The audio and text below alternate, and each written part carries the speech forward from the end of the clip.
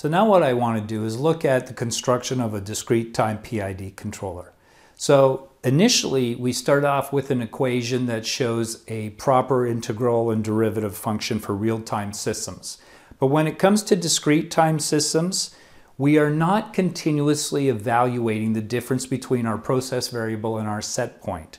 Instead, what we are doing is computations in between discrete time samples. So at even time intervals, we take a snapshot of what the instantaneous PV and SP values are at that moment, and then we go off and we do the CV calculation or control variable from the point of view of a PI or PID controller. So the equation then becomes, instead of using integrals, we use sigma to show that we are summing mathematical or computational terms over time. And in the case of the proportional, whatever the instantaneous difference is between the set point and the PV gives us our error value, and we simply scale that by the proportional gain and we get a number.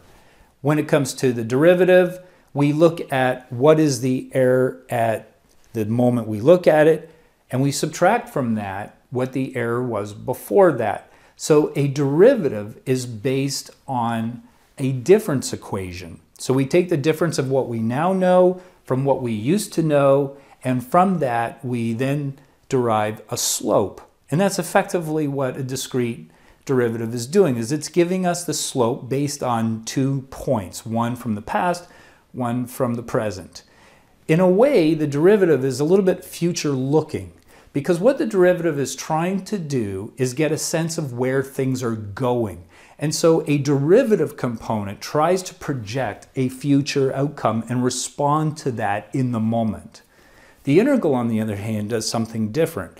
The integral is all about looking backwards in order to remember what offset or minimum value was needed on CV in order to maintain equilibrium between our set point and our process variable. So the integral is accruing knowledge from the past. So whereas the proportional seems to live in the present, the derivative is sort of future looking, the integral is really about remembering the past. And when we look at the next chart, what we are going to see is that at discrete time intervals, we are sampling the PV and the SP values. We have a step response, and then we calculate an error. So the error is shown as a red curve. The blue curve is showing the process variable for our application. And then the green line is simply our set point. And as we go through there, you will see how the error is calculated. And sometimes the error is positive when the set point is larger than the process variable. And then sometimes the error goes negative. Now, having achieved our error signal, we then want to do some action on that, and that's where we bring in our PID controller. So this next slide is all about looking at how does the software generate the proportional term and the derivative, and then we will look at the integral later. So if you look at the first slide, what we are doing is sampling at TS is equal to 2. So TS is my sampling period. The sampling rate is the reciprocal of your sampling period. And so the sampling rate is frequency. But right now we're looking at TS in terms of time units. So the horizontal axis is broken up into time units. So with TS is equal to 2, we pan across the screen with our error signal. And while it's doing that, it's generating out a proportional error and, a proportional term, which is your proportional gain, KP, times your error, and also a derivative term, which is looking at the rate of change. So it looks at the error at one time minus the previous error, and then divides it by TS, multiplies it by TS. So also in the picture is the equation. So if you're looking at the equation behind me, the equation shows that the derivative is not independent of the sampling time, but rather a function of it. In the next slide, we're going to look at what happens if we shorten that time sample. So we bring the sampling time to 1 time unit instead of 2 time units. Now we see that the Proportional seems to be getting more accurate. So we're getting a higher resolution in the proportional, but in terms of amplitude, the proportional doesn't really change. It is, after all, just looking at what is the actual difference between the set point PV, or what is the error at that moment, and it scales it by the KP value, and it maintains the amplitude. But because you're sampling more quickly now, you're getting finer detail relative to the error signal. But something is changing with the derivative. If I look at the derivative, when I sample faster, I notice that the area under the curve is now half of what it was when the sample time was every 2 time units. So it turns out that the effective gain of a digital derivative isn't strictly controlled by your KD or derivative gain, but it's also controlled by how fast you're sampling. The faster you sample, the smaller the difference becomes between the new error and the old error, and that has the effect of making the gain appear smaller. So if you're developing a digital PID controller, bear in mind that the sampling rate affects the gain of the derivative term. Now we're going to look at the integral. So this time we introduce a step error, and we're just going to look at the response of an integral function with time units of 2.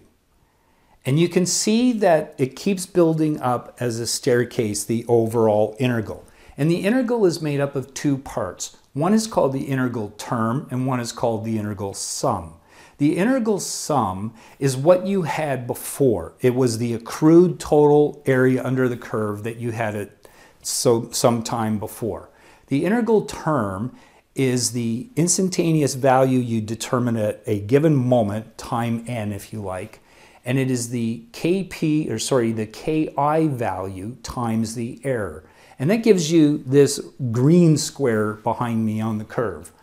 The blue regions on the plot simply show you what the sum was in the past. The total integral is your integral term plus all the previous sums. And so it keeps building up. So you're always adding this finite amount when you have this constant error. In practice, you don't want a constant error. You want that error to get smaller and smaller. When the error goes to 0, then the integral will stop building up because the integral term will calculate to be 0. But just like it was true in the case of the derivative, so is it also true for the integral, that it's also a function of the sampling time. So now if we look at what happens when I lengthen that sample time. So instead of sampling every 2 time units, I sample in 4 time units. Now what we see is that it's going to take longer to build up my integral because I'm taking that much longer to add up each one of these same error units. So for a constant error, the size of the integral term is going to be the same for each addition, but because I'm performing fewer additions at a time, I simply take longer to build up. Now if I go to time sample 1, we get the opposite effect. Now you're starting to see the integral rise very rapidly. So again, as it was for the derivative, if you change the time that you sample, you change the gain. So technically, the formula shows that the gain for the integral is Ki divided by the sample time. The smaller the sample, the larger the effective gain. The larger the sample period, the smaller the effective gain. Are you guys getting that? Good. We're going to be looking at some other stuff in a second.